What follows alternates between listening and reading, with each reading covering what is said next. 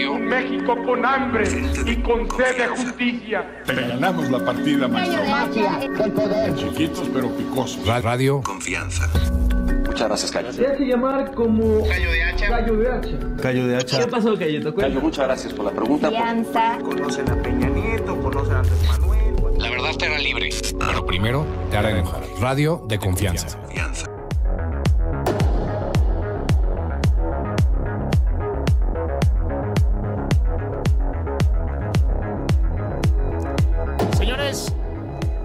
Señores, ya estamos en Radio de Confianza. Están escuchando el 104.1 de FM, 1500 de AM. Imagínense que un día van caminando por la calle y se encuentran una caja que dice Ayuda del Señor. Es una caja tiene esta leyenda, Ayuda del Señor. Se acercan y resulta ser que es un explosivo. Eso le sucedió a un hombre de 67 años de edad que resultó herido de las manos después de tomar esta caja de galletas que hoy se presume tenía un explosivo. Esto está pasando aquí, esto está pasando en México, esto está pasando en el 2017. Les vamos a platicar todo eso y también vamos a hablar del beso del payaso. De broso. Amado tiene... Ahorita les voy a contar qué es el beso de payaso, por si ustedes no lo saben. Yo también, no quiero escuchar eso. También Eva Cadena, la recaudadora, está libre. Eva Cadena, la recaudadora, hoy puede salir libre. Libró una más. Y ya se puede ir al cielo de Andrés Manuel López Obrador.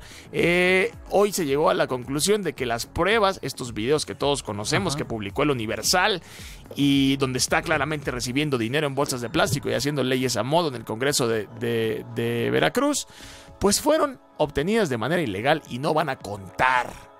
También se va probablemente a anular la elección de Coahuila. Esa es la buena noticia. La mala es que Humberto Moreira va a ser tu gobernador otra vez.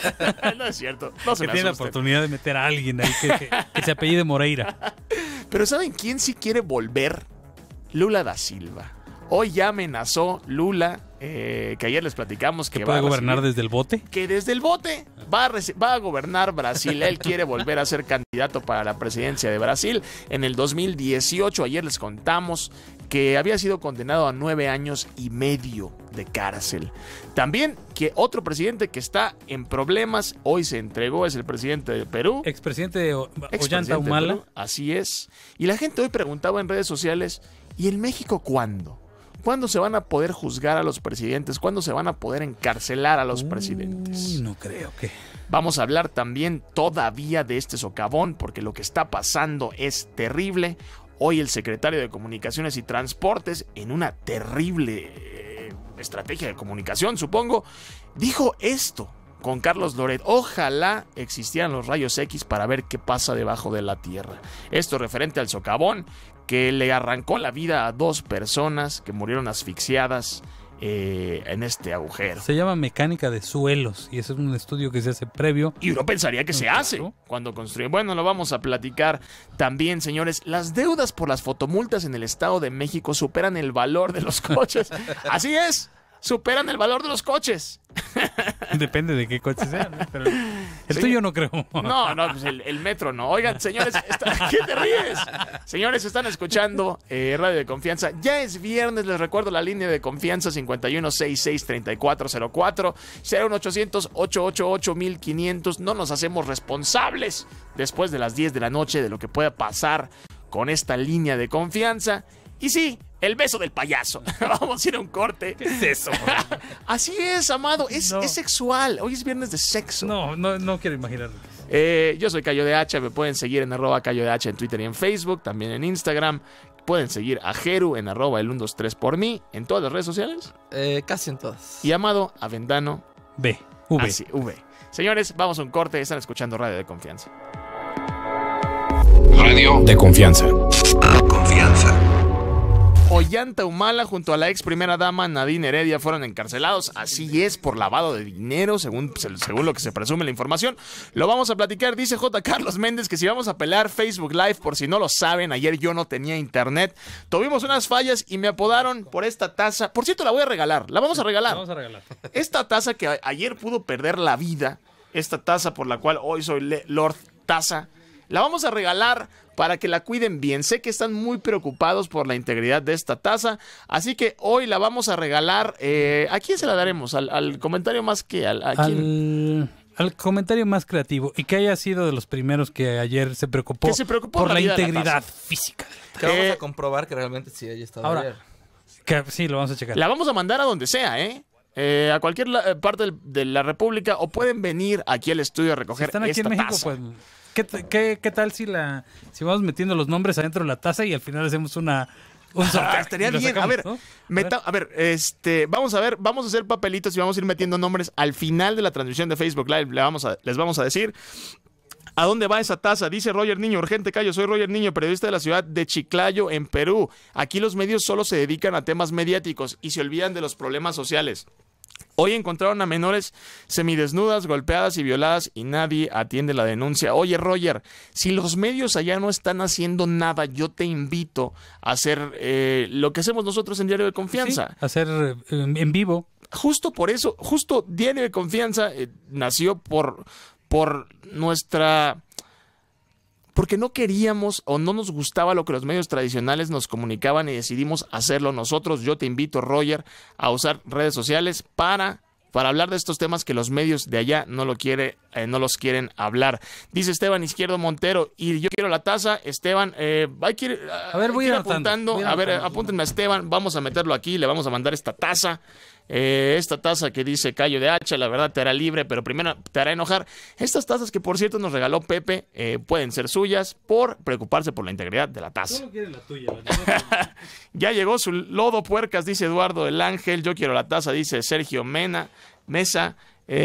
Ahorita vamos a ver lo de la taza. Vamos a hablar del socavón. Vamos a hablar de lo que está pasando en Perú. Vamos a hablar mal de Giots porque no viene. Vamos a hablar mal de Giots por faltar ya 3 veces a este programa. Dice por aquí, yo también quiero la taza. Sandra Martínez, aguántenme tantito en lo que me traen lápiz y papel. Vamos a regalar esta taza. Como la libreta de Blue. Dice Roger Niño, gracias por la iniciativa. Roger, anímate. Te prometo, yo no estaría aquí en este medio tradicional si no hubiera empezado en internet. Así de fácil. Con Cayo de Hacha. Twitter, @Cayo de Hacha.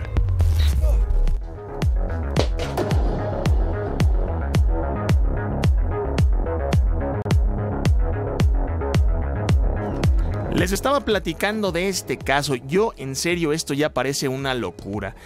Tan solo hace unos días este socavón que nos dejó temblando con la idea de pensar que uno puede salir de su casa al trabajo y terminar muerto, terminar asfixiado porque te puede tragar la tierra. Ahora, esta noticia de un hombre de 67 años que resultó que por ir a tomar una caja que tenía la leyenda Ayuda al Señor, hoy, que tenía un explosivo, eso es lo que se presume, hoy tiene heridas en las manos. Repito, un hombre de 67 años de edad resultó herido tras manipular una caja de galletas que tenía la leyenda Ayuda del Señor. Esto es de acuerdo con los informes de la Secretaría de Seguridad Pública y la Procuraduría de Justicia de aquí de la CDMX. Este incidente ocurrió a las 9 de la mañana en Lindavista, aquí en la delegación Gustavo Amadero. Ahora, yo les pregunto a ustedes, si ven una caja que dice Ayuda del Señor, ¿se acercan? Yo no. Muy probablemente yo no, pero a lo mejor es alguna persona que... Yo pensaría que es una broma. Pero nunca piensas que es un piensas que es... Exacto. Puedes pensar que sea una broma, que hay algo ahí. Puedes pensar hasta que te están grabando o algo cualquier... Pero nunca piensas que van a hacer la crueldad de ponerte un explosivo dentro. Ahora, la detonación, o sea, el señor de 67 años tomó esta caja, la caja decía Ayuda del Señor, y detonó, le ocasionó heridas en la mano izquierda, de acuerdo al diagnóstico del paramédico del Escuadrón de Rescate y Urgencias Médicas, quienes lo trasladaron al Hospital Magdalena de las Salinas. Me parece cruel, me parece terrible, me parece que la persona que hizo esto lo hizo con dolo, porque nadie deja una maldita caja con explosivos y le pone Ayuda del Señor sin saber que va a lastimar a alguien. Esto es realmente repugnante, es vergonzoso quien haya hecho esto. Espero que las autoridades vayan a encontrarlo, porque un hombre de 67 años tiene heridas en las manos por estas babosadas. No sé si es una broma de YouTube, no sé si del Brian Show o como se llame. No, es demasiado cruel. Es demasiado cruel, es terrible. Esto ni siquiera es chistoso. Es de un psicópata. Es de un psicópata quien hizo esto. Y mira, a mí lo que me preocupa es que esto esté pasando. Es decir, un día vas al trabajo, te traga la tierra y te mueres. Un día encuentras una caja de galletas en la calle, la tomas y te queman las manos. Esto no son notas inventadas, esto no es el de forma. Eso está pasando aquí en la Ciudad de México. Lo del socavón pasó aquí en el Paso Express, aquí en Cuernavaca. Es una locura. Este país tiene muchas sorpresas. Ahora, una de las sorpresas que yo no entiendo, quién asesoró al secretario Ruiz Esparza para dar esta declaración, que me parece terrible, insensible, me parece fuera de lugar. Gerardo Ruiz Esparza, el secretario de Comunicaciones y Transportes, que ha recibido bastantes quejas a través de redes sociales y en los medios por este accidente, por este socavón más bien, en la carretera, en el Paso Express a Cuernavaca, aclaró hoy, ojalá secretario tuviera rayos X y ver lo que pasa bajo la tierra, dijo Ruiz Esparza. Esto lo dijo con Carlos Loret. Me parece terrible. Yo creo que está muy mal asesorado. A la crisis real que sucedió se le suma la crisis de comunicación, porque las respuestas que están dando, yo no sé qué esperan. Desde luego que tienen que asumir la responsabilidad, pero tratar de evadirla de esa manera, decir, ojalá fuera yo Dios y evitara que la tierra No, es el equivalente a eso, y es un secretario de Estado. Pero en este país, o sea, a la hora de que hay crisis siempre el gobierno está muy mal asesorado, ¿no? Yo honestamente... ¿Te acuerdas que dijo que ya estaba cansado cuando estaban lo de los 43? Sí, también el Procurador General de la República. Yo lo que no entiendo es esto, y se los he preguntado 3 veces en este programa. A ver, ¿no se planeaba que lloviera? O sea, no me parece una excusa suficiente decir, es que la lluvia fue de 9 milímetros. ¿Y luego? Esto no pasa en otros países. No, pero a ver, usualmente en una construcción... En el Reino Unido, en Inglaterra, que no llueve todos los días, todos los malditos días. Claro. Y las cosas están de pie, las carreteras funcionan. Están hechas para soportar eso. ¿Cómo diablos no se te ocurre que va a llover? Pues está mal hecho. Y que puede llover 9 milímetros. Está mal hecho. ¿En qué cabeza cabe tratar de excusar una ineptitud así? Es que no sabíamos que iba a llover, por el maldito amor de Dios. Es que claro que va a llover por la basura, es que el drenaje no es asunto de nosotros, es decir, si fuera una respuesta consistente y dijeran, tuvimos una fractura en la tierra, hay un movimiento de la tierra hizo esto y lo quebró y a 15 metros, pero de un día dicen una cosa, otro día dicen otra, otro día. También si le preguntas a las personas cuál es la razón que está excusando el gobierno federal para esta tragedia, te van a decir muchas respuestas distintas, no hay una consistente. Otra de las respuestas que han estado manejando para tratar de excusar esta tragedia es que por ahí pasaba un arroyo y que creció. Ah, no, pues perdón. No, perdón, señor Arroyo.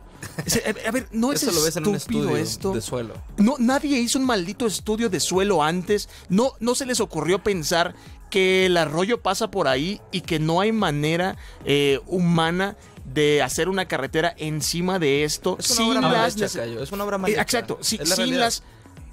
Fíjate, una de las justificaciones que hizo el secretario es que el agujero se hizo justamente sobre los carriles que ya existían, y es cierto. Los que se construyeron fueron los de los extremos, las orillas. Pero eso no significa que el que se haya construido a las orillas de la carretera del trazo original no haya perjudicado los carriles centrales. Porque obviamente está perjudicado todo. Y el problema es que no sabemos si hay otras zonas de esa vía, de esos 14 kilómetros. Ahora, ¿con qué confianza, Jeru?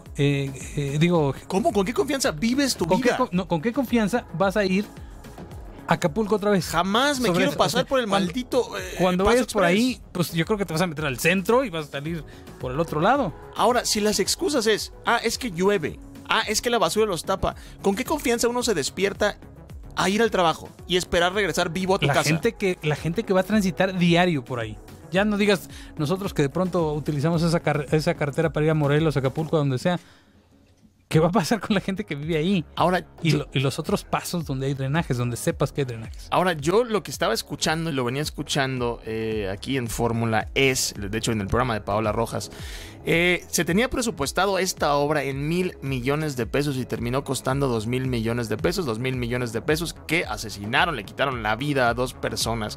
¿No es irresponsable por donde lo veas todo esto? ¿No sería esto suficiente para hacer renunciar a un secretario?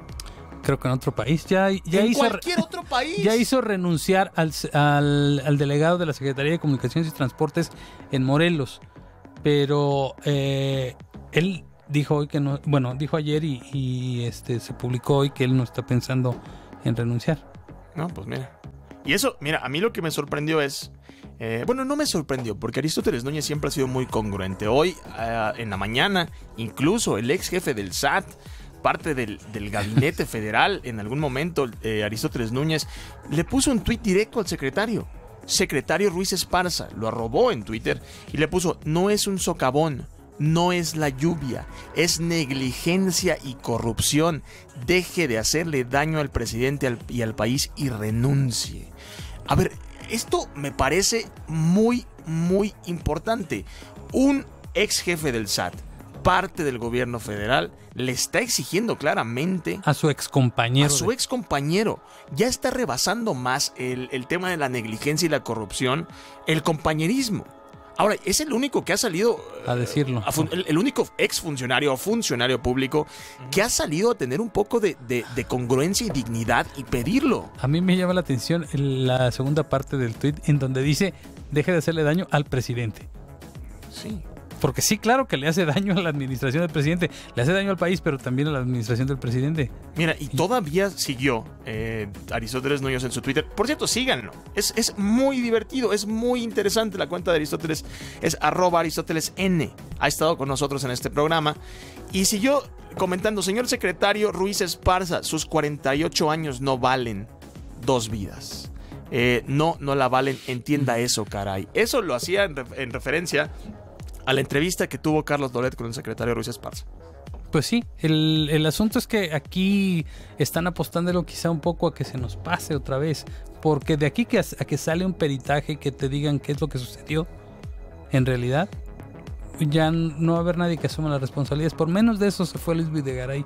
Por menos de eso. Y aquí son 2 vidas humanas. Estamos platicando del socavón, esta tragedia que le arrancó la vida a 2 personas. Hoy el secretario Ruiz Esparza dijo que él no tiene rayos X. Que ojalá y fuera Superman y tuviera y que, por rayos cierto, X.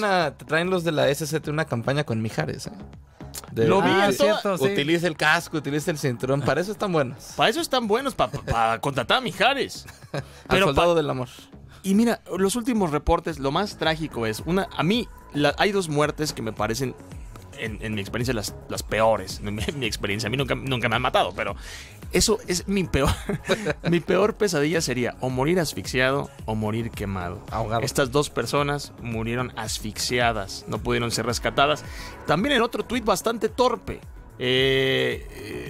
Ahorita checo bien la cuenta. ¿De quién? Ahorita checo bien. El tuit era: rescatamos el auto, pero no. Ah, sí, también del secretario. Dios de mi finalmente vida. rescatamos el auto. ¿Quién le está llevando las redes sociales? Creo que Ricky fue una- Moreno. Giots. Fue una crisis de comunicación. Es un chiste esto. Mira, en este país el asunto es que te sepas defender y que sepas tener argumentos. Si no los tienes, mejor ni hables. Mira, te voy a leer el tuit porque parece broma. Parece chiste cruel, parece comedia negra. Se rescató el auto, los 2 ocupantes fallecieron. Ah, no, pues qué bien. El auto está bien. Bueno, un poquito maltratado, pero con una Pero está bien, chañada pero circula. Sale. ¿Cómo es posible? ¿Alguien revisa la comunicación? ¿Alguien está Creo que detrás? hubo un error de comunicación muy grave ahí. Bueno, pues ahí lo tienen, señores. Esto del socavón ha sido una tragedia y seguiremos platicándolo. Vamos a ir a un pequeño corte. Regresamos. Radio de confianza. Confianza. Oigan, a ver. La gente está, exacto, muy preocupada por la taza. El socavón no tanto, están preocupados por la taza. Esta taza, como ustedes ayer sufrieron por la integridad de esta taza, la vamos a regalar. ¿Va a ser una taza chupada? La he lengüeteado. Le he metido la lengua. Que se une al Frente Amplio. 5 tazas. Mira, Pepe ya se puso generoso. Pepe quien nos dio estas tazas de regalo. Vamos a dar 5 tazas. No sabemos a quién todavía. Pero estamos apuntando sus nombres, los vamos a meter aquí y al final de la transmisión vamos a regalar estas 5 tazas de confianza. Dice Roger Niño, ¿la taza se viene a Perú? ¿La podemos mandar a Perú? Sí. Yo creo que sí, ¿no? Sí, la mandamos a Perú. Va a tardar, pero la mandamos a Perú. Dice J. Carlos, Lord Taza, yo la quiero. J. Carlos se merece estar aquí, siempre nos comenta Norma Hernández, yo quiero la taza. Oigan, tengo una nota, comenten otra cosa. Tengo una nota buena. A ver, pero ¿ahorita para Facebook Live? Sí, para Facebook Live. Porque no, todo listo para la carrera de Molino del Rey. EPN va a correr mañana 10 kilómetros. Siempre corre. ¿Qué tal? ¿Crees que lo vaya...? ¿No te acuerdas de los calcetines? ¿No te acuerdas de la Ibero? Sí. Corrió al baño. ¿Está apagado el micrófono? Es la carrera del Estado Mayor Presidencial. Ay, cabrón. ¿Crees que le den chance? O sea, de que no, que el presidente llegue primero, que nadie gane, que sea el ganador. No. A ver, ¿crees que en la carrera del Molino del Rey le den chance al presidente que gane? No, es buen corredor, ¿eh? Corre más rápido que yo, cabrón. Pero perdón, ¿tú ¿por corriste qué esa? todos los políticos corren? Los tiempos de Peña Nieto es un poquito mejor que yo. Porque hay que moverse, ¿no? ¿O cómo va el...? Ha corrido los 10 kilómetros. Uy, correr es lo peor que del planeta. 49 minutos. Correr sin tener que llegar a ningún lado no tiene sentido. Qué pendejada, güey. Qué babosada de deporte, güey.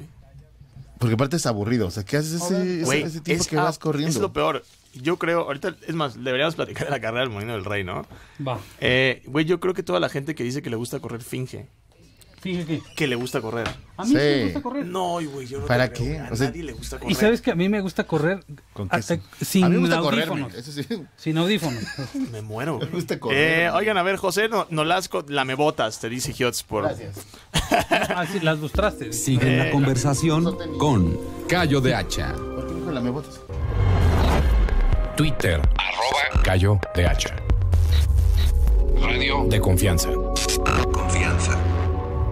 En este caso es una prueba que fue ofrecida anónimamente a los medios de comunicación, a un medio de comunicación, y no cumple con esa condición necesaria establecida por la Suprema Corte de Justicia. Por lo tanto, ¿sí?, es una prueba ilícita, y una prueba ilícita es como si no existiera, ¿sí?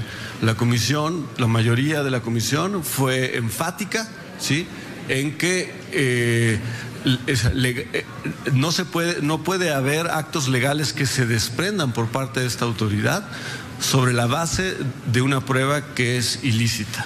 Y por eso el sentido del proyecto es el de declarar sobreseída la queja.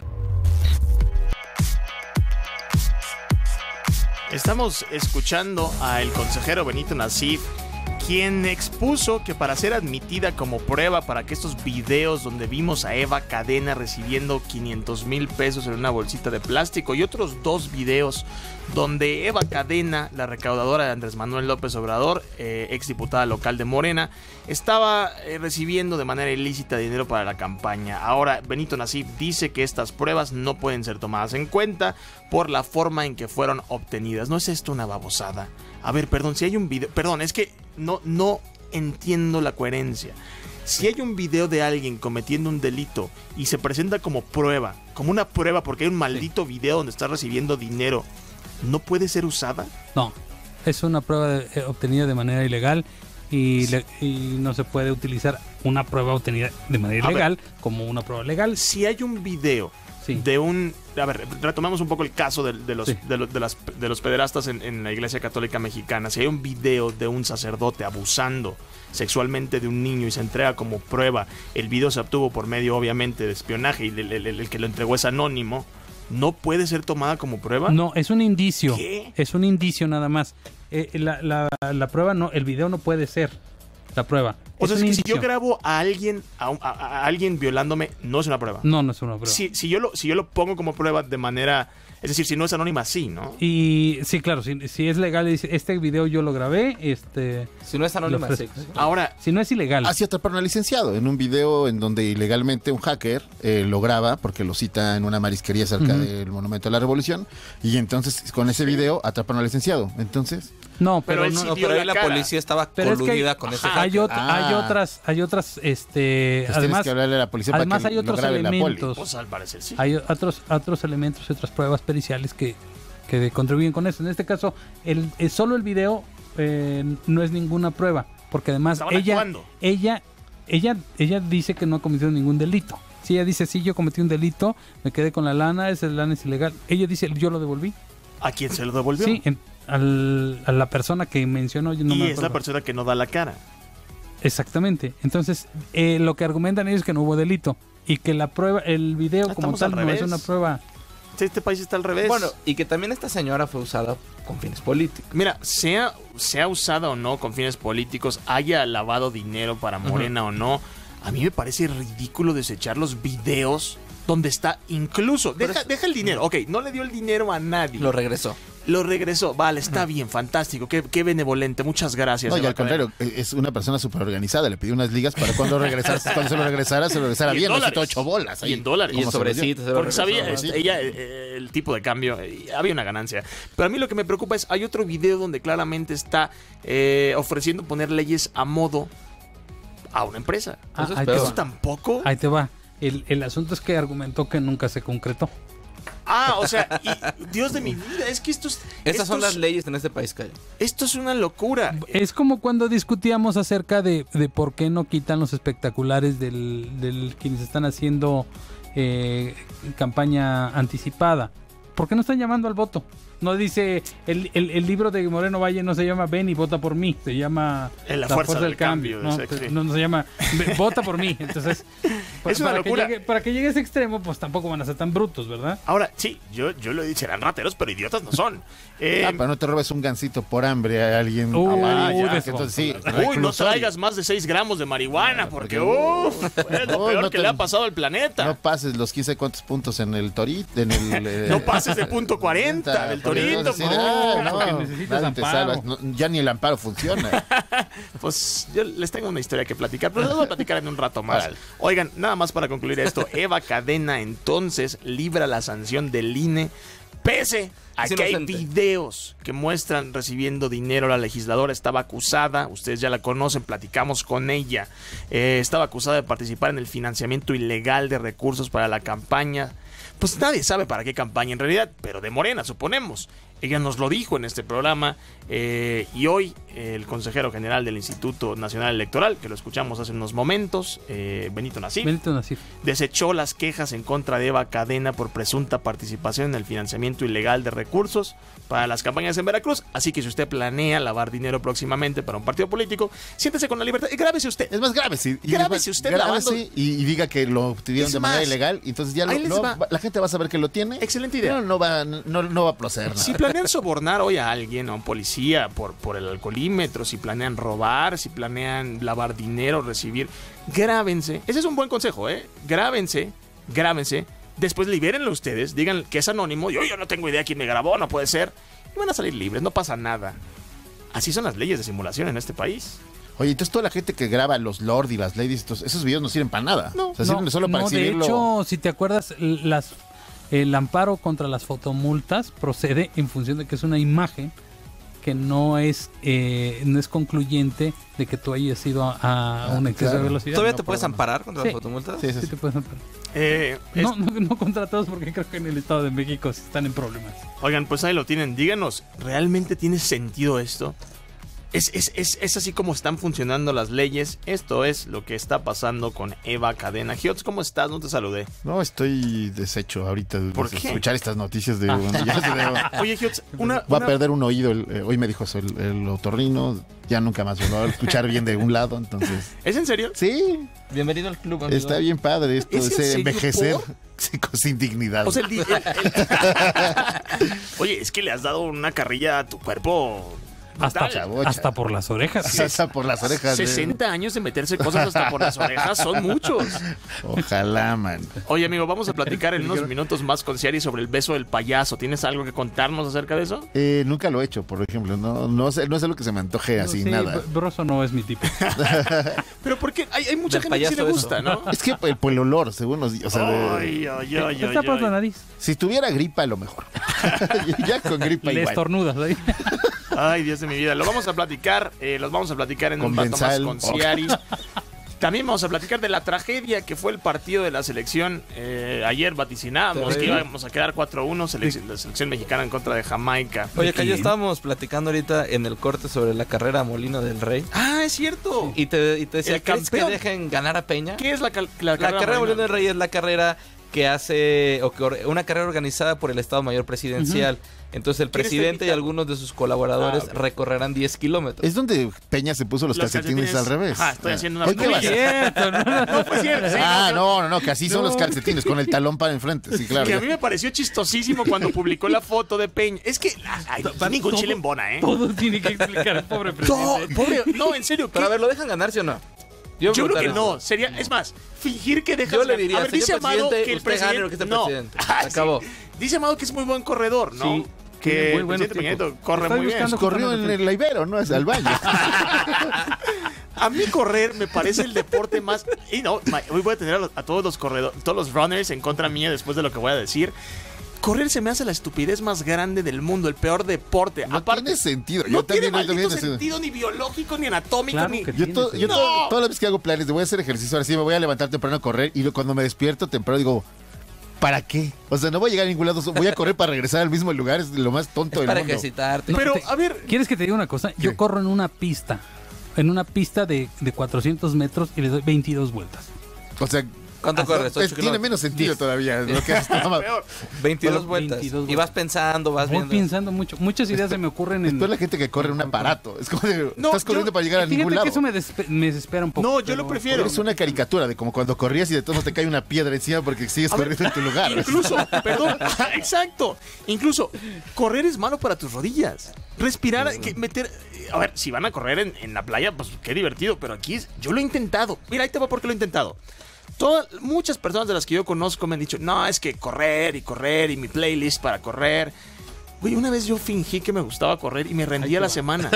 Dije, no es cierto, ¿por qué me estoy engañando? ¿Por qué me estoy mintiendo a mí mismo? Y llegué a la conclusión de que todos, incluidos Amado, que dicen que les gusta correr, se están mintiendo. No, es una mentira colectiva. O sea, porque tienes que cansarte. Mi mejor tiempo en 10... O sea, perder una hora de tu vida que nunca va a regresar a ti. Y terminar en el mismo lugar. O sea, ¿para qué hiciste todo eso? Por salud. Pero imagínate, el tiempo del presidente en el 2015 fue 50 minutos en el 16. 50 minutos con 48 segundos. ¿Cuántos kilómetros? 10. O sea, lo mejor que he hecho son 52.26. Una carrera donde no copió. ¿Sabes? Lo tienen. ¿Cuándo es la carrera? Mañana, a las 8 de la mañana. Sábado, 8 de la mañana. O sea que hoy el presidente no puede ir a agarrar la... Hoy el presidente va a hacer ayuno para estar más veloz en la mañana. Alguien va a dormir tranquila en los pinos. Alguien va a descansar en los pinos. 516630. Ya nos van a correr este programa. 51663404. La línea de confianza. 01800 888 1500. ¿Creen ustedes que dejen... Yo lo dije. ¿Creen ustedes que dejen ganar a Peña Nieto en el Molino del Rey? Yo creo que no. Sería una locura. Ay, ¿cómo le ganas al presidente? Si le ganas al presidente, corre también. Si le ganas al presidente, corre, pero del país. Exacto. ¿Quién fue el que hizo trampa una vez? Roberto Madrazo. De vergüenza, de vergüenza. Que hizo un tiempo récord, ¿no? Vamos a un corte. Vamos a un corte y regresamos. Radio de confianza. Confianza. A ver, ya tenemos los papelitos, ya vamos a dar esta taza, estas 4 tazas de confianza se van a ir a donde sea, en cualquier parte de la República, incluso pueden viajar hasta el Perú. Ahora sí estamos tomando, Amado ha anotado algunos nombres, déjenme leer los comentarios. Cayo, ¿te hiciste la bichectomía o tus cachetes son naturales? Viéndote a los ojos, jamás he pasado debajo del bisturí. Jamás he pasado... ¿Qué te ríes, Yot? ¿Qué te operan por arriba? Jamás he pasado por el bisturí. No, no es cierto. No es cierto, ¿te has pasado por el bisturí? Nunca. Ah, sí, es cierto. Ni un apéndice. No, le mando un saludo al doctor Achar, que me quitó toda la grasa de los cachetes. O sea, yo No sí es quisiera, pero o sea, serían como necesitan botes para guardar esa grasa que tengo en los cachetes. Dice, ¿tú sí has recibido cirugías plásticas, Yots? Ninguna. Me quiero operar la nariz porque tengo el tabique desviado. Eso dicen todos los que se quieren operar la nariz por estética. Hoy que el otorrino me dijo que probablemente no vuelva a escuchar bien, dije, no, pues bueno, hágame algo. Si por lo menos opéreme la nariz. Véngase para acá, hágame algo. Exacto. A mí, pues sea para consolar. A mí la operación de la nariz se me hace lo más normal, lo más común. No me parece que debería ser secreto de nadie, porque aparte es bastante obvio. Una vez cuando se operó Juan Pazurita la nariz, yo no me acuerdo que estábamos hablando, y dije, sí, como que se operó Juan Pazurita y que le quedó muy bien. Desde ahí, un follow, nunca volví a hablar con él en mi vida, porque dije que se operó la nariz. ¿Qué tiene de malo operarse la nariz? Sí, casi todos los youtubers tienen operado algo, ¿no? Sí, yo conozco uno que más. Yo no sé si por Ryan tiene operadas las nalgas. Sí, no Ryan tiene operadas las nalgas, tuvo lipo, que quedó bien. O sea, no estoy diciendo esto en mala onda. Su hermana la nariz. ¿Quién más? Todos, no está mal. Sí, darse a las vamos boobies, a meter aquí. Está muy bien. a las nalgas, o que la chingada. Oye, este spinner está increíble. ¿Dónde compraste No, esto? está bien. En el centro. Que las tazas. Gracias por Ahí Brian. están los nombres de los que vamos a ir metiendo. Ok. Entonces, ¿cómo los vamos a seleccionar? Pues al azar. El último ¿Quién va a papelito ser que la salga. mano santa? La de Giotz. La de Giot, sí. A ver, ponme a J. Carlos Méndez Cepeda, que siempre está participando con nosotros, y sería injusto que no entre aquí. J. Carlos Méndez Cepeda, acá está. Dice Octavio Hernández que le manden una taza a Ontario, pero, o sea, ¿vas a apuntar todos los nombres? Sí, ¿Todos estamos participan? apuntando. Está, por ejemplo, te digo, Gerardo Ordaz. Ahí va para la taza. Yo quiero participar. No, tú ya tienes una. Gerardo Ordaz, ¿qué decías? Yo J. también. Carlos Méndez Cepeda, ahí va para adentro. Ahí me dieron hasta la de Amado Avendaño. Adolfo Zambrano, para adentro. ¿Con qué regresamos? Chiva Silva Ortiz, vamos con lo del cura que se vengó de la bandera. Entonces, eso está buenazo.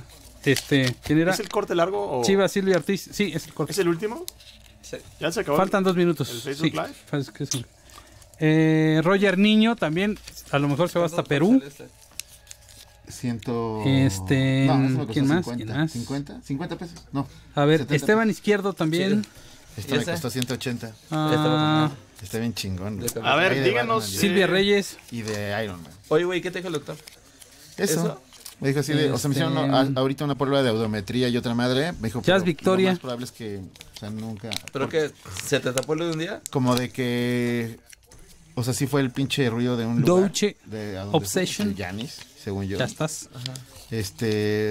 Que haz de cuenta que tenemos como donde recibes como el sonido y luego las madres estas que son. Sandra Martínez Vázquez. Antes de que llegue como al caracol. Estás apuntando todos entonces. Genial. Víctor dice Jazz Victoria, ya está Jazz Victoria, ya está Jazz Victoria. Que hacen es no dejarla pasar. Jaime FNG también está. Alexis Saldaña. Ahorita me lo traen, ahorita los van a estar apuntando. Twitter, @Cayo DH. Radio de confianza. Confianza. Antes de avanzar tengo un poco de frío en los pies, así que vamos a colocar una alfombra. Traje una alfombra que yo uso siempre en los programas donde voy. Este es el trapo de inmundicia que hay que primero colocar acá porque para hacerlo un poquito más ameno el programa. Este es un trapo de inmundicia que siempre uso. Wow, yo creo que eso es una falta de respeto. No, esto es una alfombra que yo uso, la uso también para abrigar frente al Congreso Nacional, la coloco de alfombra, es un trapo de inmundicia que nosotros usamos. Bueno, de hecho tiene una inscripción que dice candidatos a la presidencia que están a favor de la agenda de la diversidad sexual. Hoy día estamos en una tremenda campaña hoy día denunciando como Iglesia Evangélica aquellos candidatos que están hoy día respaldando esta agenda. Ok, pero yo creo que yo soy homosexual, este es mi programa, y esto a mí me parece una falta de respeto. ¿Se acuerdan que les contamos de este pastor evangelista en Chile, que fue un programa de televisión, y pisoteó la bandera, tomó la bandera, lo que él llama el trapo de la inmundicia, la bandera de los colores de la comunidad LGBT, lo pisoteó y dijo dijo un montón de tonterías, de groserías. El conductor del programa le dice, oye, yo soy gay y me parece terrible que vengas a hacer eso, y generalmente me parece terrible que hagas esto en cualquier lugar. Bueno, pues por fin este conductor chileno, alguien se vengó de él. En un programa, en otro programa, ya recibió una cucharada de su propio chocolate. Pero no, el del pastor, ¿no? Se vengaron del pastor. Sí, del pastor, ¿qué dije yo? No, perdón, del pastor el conductor evangelista. lo hizo muy bien. No, lo hizo fantástico. Yo no hubiera soportado eso, ¿sabes? Yo creo que sí le hubiera volteado un fregadazo al señor antes de... Una aguantada. Pero ahí te va. Y yo lo dije esto hace aproximadamente 3 semanas. Si se hubiera quedado y lo hubiera seguido haciendo quedar como un idiota, ¿no hubiera sido mejor en lugar de correrlo del programa? No, porque ya era una falta de respeto incluso para la gente. O sea, sí estaba bien, pero ya era una falta de respeto total incluso para la gente de la comunidad LGBT que estaba viendo ese programa.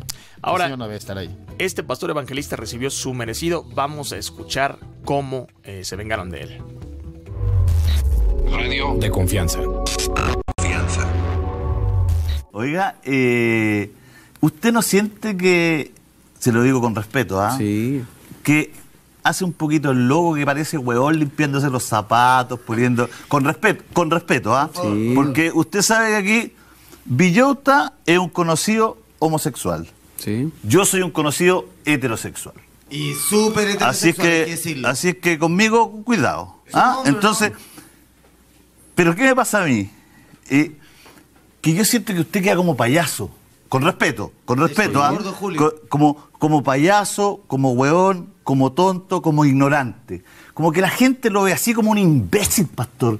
Usted se siente en esa bandera y queda como imbécil. Entonces, su corazón no le dice algo, estoy haciendo algo mal. Su corazón no le dice, a lo mejor estoy fallando. No, la Biblia no le entrega una señal. ¿Seré hueón? Claro. ¿Qué hago todo esto? ¿Seré un tonto? ¿Seré un idiota? No sale una llama de acá. No hay una señal para usted. Con respeto, Con respeto. Sí. A ver, yo creo que aquí los que quedaron ridículos, primero fue el señor Villota, ridículo. No voy a decir un pobre triste ignorante, porque se considera homosexual. Pero calmado. Y no reconoce que el paño que le coloca en el suelo no es su bandera. Ajá. Y hoy día llora como porrista ofeteada. Creo que eso es ridículo. Payaso, huevón, tonto, huevón. Porque es chileno. Huevón. Sí. Tonto, ignorante e imbécil. Fueron las palabras que recibió este pastor en otro programa, pero siempre con mucho respeto. Con mucho respeto le decía el conductor. Ahora, este pastor está levantando bastante odio. Y no nada más hacia la comunidad LGBT, sino hacia los pastores evangelistas. Ahora, insisto, la vez pasada lo dijimos, no todos los pastores son unos huevones imbéciles. No todos los pastores, ni todos los católicos, ni todos los religiosos detestan a la comunidad LGBT. Pero justo por esta gente radical es que hacen quedar en vergüenza a una comunidad que no piensa así. Este conductor chileno se llama Julio César Rodríguez, invitó al pastor Soto a su programa, a este pastor que básicamente fue humillado. Lo trató básicamente como él trató al otro conductor homosexual. Ahora, mucha gente me dice, es que Cayo siempre dices que hay que discutir. Lo decía yo ayer. Hay que invitar a Juan Dabdub, el hombre que le cayó la boca con la mano a un activista LGBT. Mano larga. Para discutir. A ver, oye, ¿realmente eres un homofóbico? ¿Realmente? Me dicen, es que siempre estás diciendo que hay que abrir la conversación. Ay, sí, Fórmula. Grupo Fórmula. Te presento la información. No, pero te abro la información. Pero a ver, aquí lo que están diciendo es, a ver, este hombre, el conductor homosexual que invitó a este pastor, le salió el tiro por la culata. ¿Crees que debemos discutir con los radicales? Yo creo que sí, que todas las voces tienen que ser oídas y hay que escuchar una explicación por muy estúpida que sea. Están los micrófonos abiertos y nosotros siempre damos derecho a réplica e invitamos a toda la gente que piensa incluso diferente que nosotros, que venga aquí y que diga diferente. O sea, si dejamos hablar a Tolini, podemos hacer... Sí, otro radical. A ver. Pero la diferencia, Cayo, está en que una cosa es insultar y otra cosa es dar argumentos. Exacto. Ese es el punto. Tú puedes invitar a quien quieras y es insultar puede ser libertad de expresión, pero no estás al mismo nivel. Si tú vienes invitas a alguien a que venga a discutir contigo de un tema que es contrario a tu forma de pensar, lo único que no puedes permitir es que te venga a decir, eres un estúpido, eres un idiota. O sea, no. Tienes que venir a dar argumentos, si no, no hay su argumento era que para él no significaba nada la bandera, irreal, o sea, una bandera significa el valor que tú le quieres dar. Exactamente, pero era una bandera gay. Era una bandera gay y se limpió las botas, la pisoteó, dijo que era un trapo de la inmundicia y que al fin era un trapo. Pero entonces, si tomamos en cuenta eso, la bandera de México también es un trapo, la bandera de Chile es un trapo, la bandera de cualquier bandera es un trapo. Como dices, Giotz, es el valor que le damos nosotros. Claro. Y él sabía claramente, lo sabía desde antes, que esa bandera importaba y significaba algo para el conductor. Es un símbolo. Exacto, todos son símbolos. Y significa ciertos valores o la unidad de ciertos grupos. Y ponérselo en los pies significa yo te desprecio. A ver, ahí te va. Yo soy ateo. Yo lo he dicho siempre en todos los programas. Yo no creo en ninguna religión. Pero ¿qué pasaría si yo tomo al estandarte de la Virgen de Guadalupe y lo pisoteo?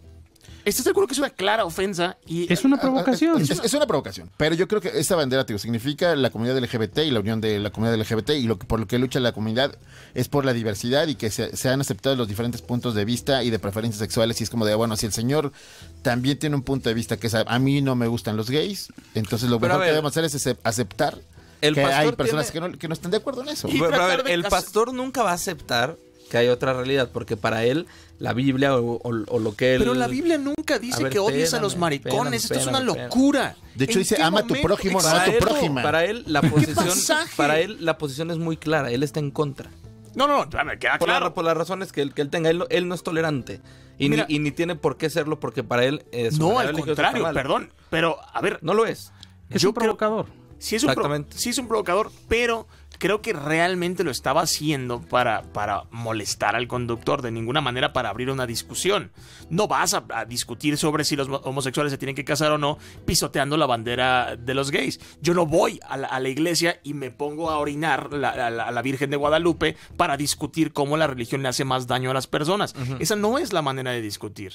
Creo que ese es el problema. Y muchas de las cosas que yo digo en este programa, y lo hice a través de Twitter hace 2 días, les dije, está fantástico que me insulten porque creo que el espionaje no se debe de usar, nadie debería presentar materiales de espionaje, o sí, pero todo lo que recibí fue insultos y ningún argumento. Ese es el problema con esa es la claudicación de la razón. Cuando te quedas sin argumentos, lo que haces es insultar. Porque ya no tienes nada más que decir. Claro. No hay nada que puedas articular. Entonces te dices idiota, negro, prieto, indio, lo que tolteca, sea. Naco. Sí, nopal. Ahí ya... Gracias, Giotz. Ya entendí. Ya me quedó claro. No me ayudes. Gato. No me ayudes, amigo. Vendido. Peñabot. Ya entendí. Perdón. Ejemplos. Ahora, a ver, aquí mucha gente está diciendo también que somos unos hipócritas. Estoy leyendo algunos comentarios en Facebook. Estamos ahorita en vivo, completamente en Facebook, de 8 a 9, en el Facebook de Fórmula. Nos están mandando varios comentarios que somos hipócritas porque el otro invitado del programa lo insultó. Lo insultó claramente, le dijo, y pongo textual, payaso, huevón, tonto, ignorante, imbécil. ¿Cuál es la diferencia? A mí me parece... ¿Está correcta la venganza? No, es que a mí no me gusta la venganza. No, la venganza no es buena. Mata el alma y la envenena, ¿no? Lo dice el Chavo del 8. Sí. ¿Lo dice el Chavo del 8? La venganza no es buena, mata el alma y la envenena. Estoy seguro que no... Bueno, no te sé. lo juro que dice el Chavo del 8, ¿verdad? La venganza nunca es buena, mata el alma y la envenena. Pero bueno. Yo creo que... A ver, ¿sí hizo lo mismo? Sí, yo creo que sí. Entonces fue venganza, fue una otra cucharada provocación, sí. Pues a la gente le gusta eso, sí. No, Oye, sí. Tengo aquí más papeletes, déjame decirte. A ver. Tenemos una dinámica con la gente que está en Facebook Live. Ayer le salvaron la vida a una taza que estaba a punto de tirar, que no se dio cuenta nunca. Iba a ser una negligencia. Iba a ser una negligencia. Que si no le damos taza a toda la gente, que los estamos destazando. Entonces vamos a meter ahorita el papelito de Brian Luna. Vamos a meter meterlo tú. Valerio Ochoa, Jairo Castillo Solórzano, Octavio Hernández. Espero que en una de estas no me vayan a alburear, ¿verdad? Si quiere participar, Roy Picasso. Métase a Facebook rápido y mándanos su nombre. Mario Montaño Castellanos. O márquenos al 5166-3404. Que lo dijo Don Ramón. René Córdoba. Lo repetía el Chavo. ¿Rondamón? Auroris Boris Méndez, Alexis Márquenos, Saldaña y quieren Héctor tazas Valtierra. de radio de confianza, márquenos 5166-3404. Estamos recibiendo sus nombres. Estas tazas van a ir a cualquier parte. Esta taza, solo una. Bueno, no, son 4. Pepe ya nos dio 4. Vamos a mandar 4. Sí, ¿Que digan Cayo de Hacha? Que digan Cayo de Hacha, sí, que digan lo que quieran. Pues sí. Bueno. Una de Amado Avendaño. No, nadie la va a querer. Oigan, ¿creen que estaría bien encarcelar a los presidentes de México? Mira, Carchi está muy contenta. Quedan pocos, Quedan pocos vivos. Pero se los pregunto por esto. Pero los vivos fueron muy vivos, entonces... Ahí te va, Giot. Si tuvieras que meter a la cárcel a uno de los presidentes que están vivos a la fuerza, ¿a quién meterías? Dios mío. Yo a Luis Echeverría. A Fox, ¿para qué Yo a Vicente Fox le quito el celular. Es que no Fox, ¿para qué nos están dando entrevistas y siendo... Bueno, ahora todos librarían la cárcel por edad. Bueno, menos Cedillo. Cedillo y Salinas todavía no tienen 70. Eran muy jóvenes, ¿no? Sí, todavía no tienen 70. Creo, ¿no? Ahí te va. Tiene un expediente que tienes que encarcelarse de Salinas. Pero Fox sí la libra, ya tiene más de 70. Pues yo creo que el sexenio de Salinas ha sido como de lo más triste que le ha pasado a México. Entre por el error de diciembre que no tiene nada que ver como a lo mejor él con la economía, pero debemos haber estado mejor preparados para eso. La cantidad de asesinatos, la cantidad de cómo se desató como el narco justo en su sexenio fue impresionante. Yo creo que sí a Salinas. Fíjate bien por qué les pregunto esto. Ollanta Humala y Nadine Heredia, el expresidente de Perú y ex primera dama, se les dictó orden de prisión. Hoy se entregaron de manera voluntaria. Y esto es un escándalo. El número de presidentes latinoamericanos que terminan en un proceso o terminan en la cárcel está subiendo. Hoy es Ollanta Humala, que gobernó Perú hace unos meses había sido la semana pasada. No, hace unos meses había sido el presidente de Guatemala. También Michel Temer. Ayer Brasil. Lula, Dilma Rousseff, ¿quién más? Ahora medio mundo está en el tambo, cara. Esto es una locura. En México ninguno, porque creo que solo gobernadores. Solo gobernadores, sí. ¿Con exacto. ¿Cuántos gobernadores alcanzará para catafixiar por un presidente? Pues expresidente. La próxima reunión de gobernadores es en el penal, ¿no? Ya, enciéndolos a todos de una vez, sí, en el penal, más fácil. Deberían mejorar los penales por eso. Oigan, a ver, políticos, igual por eso, yo creo que tomen en cuenta las condiciones de los penales porque ahí van a terminar el resto de sus vidas. No construyan universidades, construyan penales cárceles. Porque es más fácil que regresen a una cárcel que a la universidad. Póngase video walls ahí para ver los partidos de fútbol. No sé qué. Sala lunch con billar y otras cosas. Ollanta Humala gobernó Perú del 2011 al 2016 y no son pocos los que consideran que también la primera dama estuvo envuelta en estos escándalos. Nadine Heredia, como no somos pocos los que creemos que Karime Macías estuvo envuelto en el escándalo de ratería de Javier Duarte, pero sigamos con Ollanta Humala. El tiempo que esta pareja presidencial estuvo al frente de su país fue un tiempo que marcó a la sociedad. Hoy se entregaron para cumplir una orden de 18 meses de prisión preventiva que fue dictada en su contra. 18 meses de prisión. Ahora la gente está diciendo, ¿de qué diablos les acusan a Ollanta Humala? ¿De una casa blanca en las lomas de Perú? Pues no. A la expareja presidencial se le acusa de lavado de activos en detrimento del Estado y asociación ilícita para delinquir, delitos que ambos niegan, entre otros. Uno de los asuntos que forma parte de esta investigación, de esta pesquisa, es la entrega de $3 millones a la constructora brasileña Odebrecht, que dio a la pareja para su campaña presidencial del 2011. Oye, Odebrecht parece que es como el cáncer de todos, ¿no? O sea, ha estado metida aquí en México, en Brasil. Ahora, alcanzó hasta el hijo de Cuauhtémoc Cárdenas, a Lázaro Cárdenas Batel. Construyeron una presa cuando él era gobernador y hubo un escándalo también de corrupción ahí. Pero como es menor, ya ni lo pela. Órale. Oye, pero a ver, en México no puede ir un presidente a la cárcel, ¿cierto? Podría ir, pero nunca ha sucedido. No hay antecedente porque... Si se les perdona. Yo creo que tiene que ver con el sistema presidencialista. Ahora, ¿los casos de corrupción en los últimos sexenios serían suficientes para mandar a alguno? Yo creo que sí. Yo también. Sí, yo creo que sí. Ahora, ninguno de los candidatos ha dicho, bueno, lo primero que voy a hacer, porque aparte es meter al bote al presidente, ¿no? Ahora, no quieren romper con esa bella tradición campaña de no meter a los presidentes al bote, porque no esos son los primeros en caer en la cárcel. Exacto. Ahora, Ollanta Humala, en un mensaje a través de su Twitter, consideró esta medida preventiva dictada por un juez como abuso de poder. En contra de esta pareja, y otras voces, otros a través de redes sociales dijeron que eran es una simple tontería.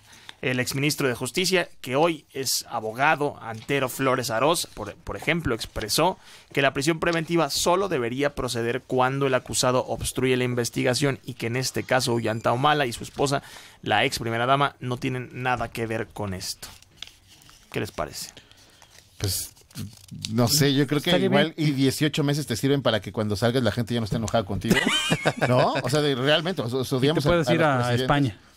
Te pasas 18 meses, cuando salgas la gente piensa que tú ya cumpliste tu condena, que ya te salvaste, te das cuenta que te tocó López Obrador y ¿Por cuánto dinero pecado y culpa? aceptarías ir a la cárcel? Si AMLO toca Ollanta Humala, Ya. No, lo debería de perdonar todo. Oye, Cayo, estábamos platicando hace ratito sobre el socavón y acaba de salir la declaración de Ruiz Esparza. ¿Otra? A ver, Dios de mi vida, a ver. Mi permanencia es decisión del presidente. Oye, pero sí ya abre otro... Pero no, a ver, yo insisto, no. A ver, perdón. Eso dijo Tengo Ruiz. sentimientos encontrados. Ya nos vamos a seguir en Facebook, así que me voy a apurar. Creo que no. Como lo decía Aristóteles Núñez en Twitter. Sí. Si quiere dejar... A ver, si realmente usted es culpable, secretario del socavón, no le deje la decisión al presidente.